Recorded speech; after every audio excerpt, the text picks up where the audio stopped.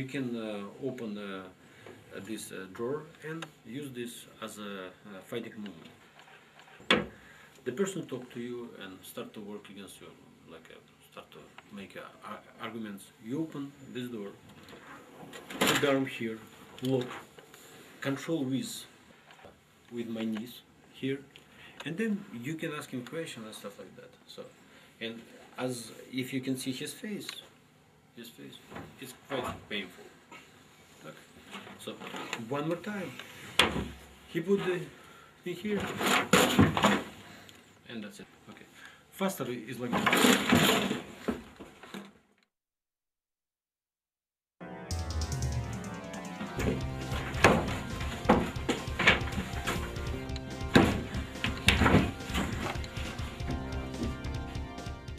If the person come to you and he will be as close as possible to you, what you can do here, usually you hit this arm here, like that, and at the same time movement comes right to the throat.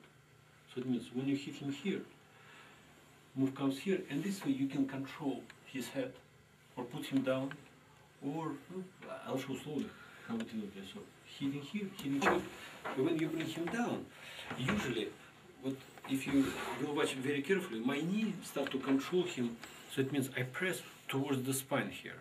And if I will press quite hard, I can break his neck. No, it's not necessary to do it, but to control him is good enough. And the person come to you and turn your tail towards him. So this way, kind of, it will be a little bit easier because you can again hit here, to bring him down, and then to control him as necessary.